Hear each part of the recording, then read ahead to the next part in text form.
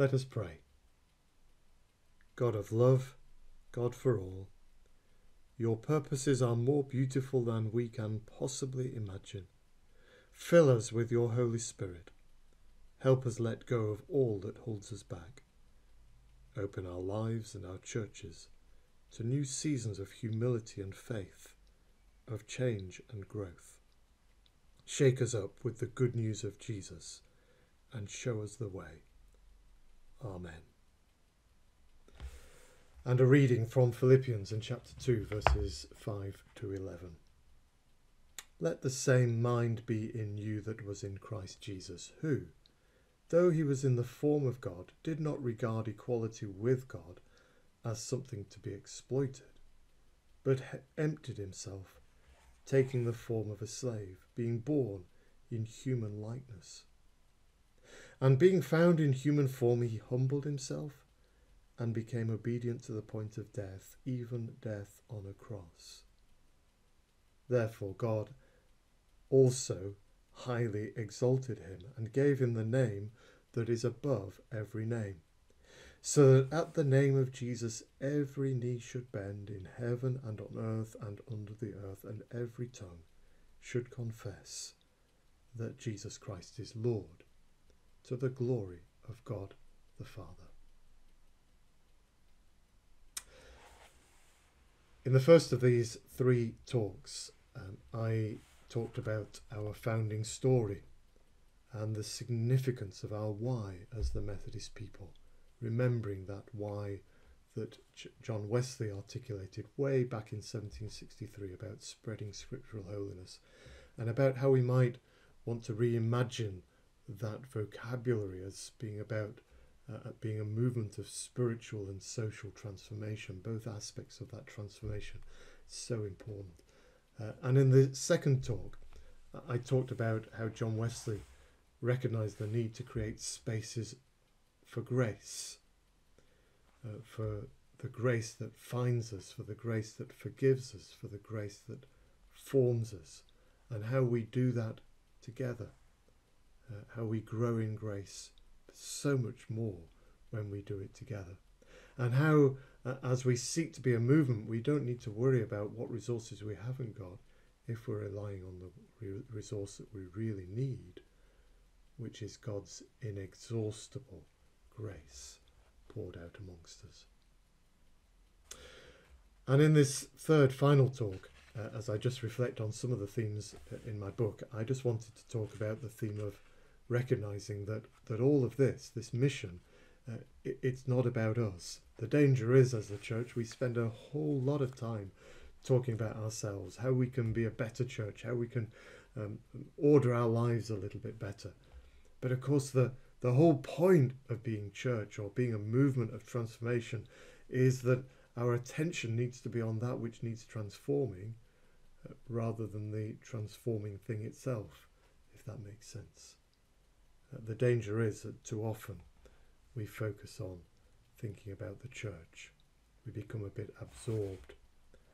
Tony Campolo, the American Christian author and preacher, speaker, he talks about an oil refinery, and some visitors go and they have a look around the oil refinery. It's so impressive. Pipe works everywhere and so much technology.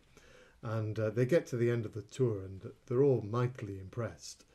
But one of the people who's been on the visit said, it's been great seeing everything that you've got here, but there's just one thing. I haven't seen anything here which is about where the pipe work is for the oil that leaves the refinery. And this story that Tony Campolo tells says, we don't need that, and we don't need a shipping department. You see, actually, all the energy that we produce here, well, it's all used in keeping the refinery going. There is that danger sometimes with church life, if we're not careful, that it takes so much energy to keep it going that actually we lose the point. The why never quite gets to be fulfilled.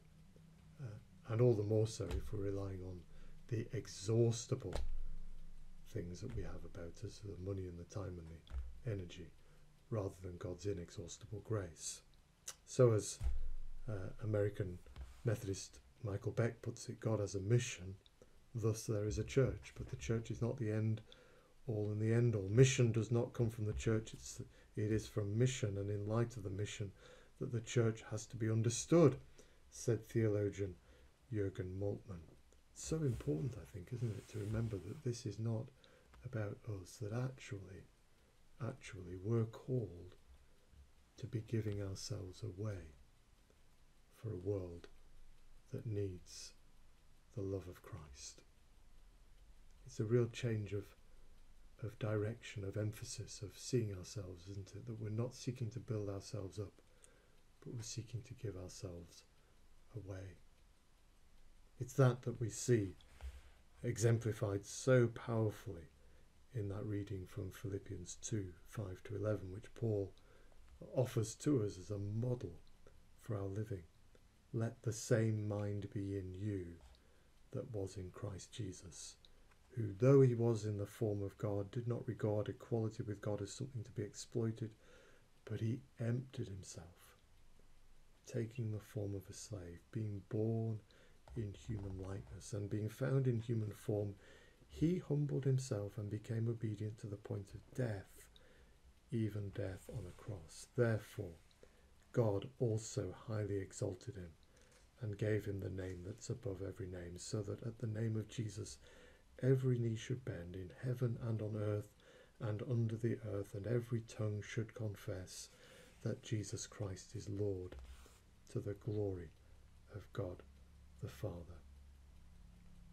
Now, John Wesley, he came to recognize this, that he needed to empty himself, that he needed to be giving himself away, that Christ's love is a love that gives itself away.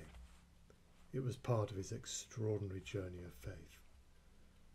And he exemplified that by all that he was willing to offer, his selfless ministry of travel, of itinerancy, of being willing to face the persecution, the insults, the ridicule.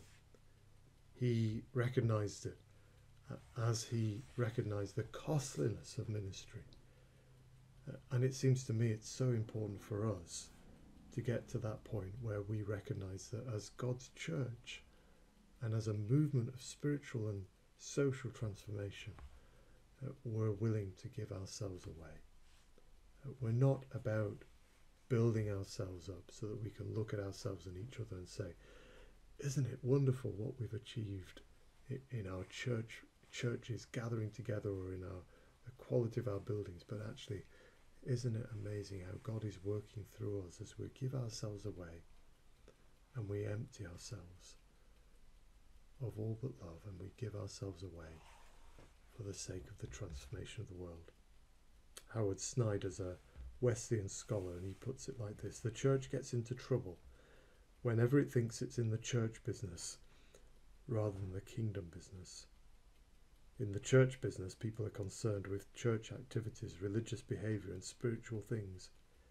In the kingdom business, people are concerned with kingdom activities, all human behaviour and everything God has made. Church people think about how to get people into the church. Kingdom people think about how to get the church into the world. Isn't that marvellous? So we just recap to where we began in the first of these three talks, and remember that John Wesley's why, when asking himself why Methodism, was to spread scriptural holiness. In 1932, we remembered in that first talk, the Deed of Union talks about our mandate being spreading scriptural holiness through the land, and we call it there our divinely appointed mission that we're going to follow with such unfaltering resolve. That was about giving ourselves away, wasn't it? It's about giving ourselves away so that God's kingdom might come on earth as it is in heaven. That's our call, to be the people revitalized, rejuvenated by God's grace, that we are transforming this world spiritually, socially, one life at a time, one community at a time, in all sorts of diverse ways that we reach into this hugely variegated society, online, digital, in person, all sorts of different diversities around us, but we're reaching into it all, giving ourselves away in love for the sake of God's transformation of our world. Let's pray. God, our Father, we celebrate all that you have done in our lives and in this movement. And we want to pray that we will be captured once again by your amazing grace and your perfect love. That our hearts might be warmed again, that our minds might be captivated again, so that our life's journey might move in that transformational way which is of your kingdom, that we might be prepared to be giving ourselves away for the sake of Christ, for the sake of the world that you came in Christ to save. We pray that your Spirit might be upon us, the Methodist people, once again, to rejuvenate and revitalize us again, to fulfill that divinely appointed mission, that we might be dedicated with unfaltering resolve to fulfilling. Lord, may we place ourselves before you, that we might be your servants, your children, fulfilling all that you would have us fulfill. In the name of Christ we pray. Amen.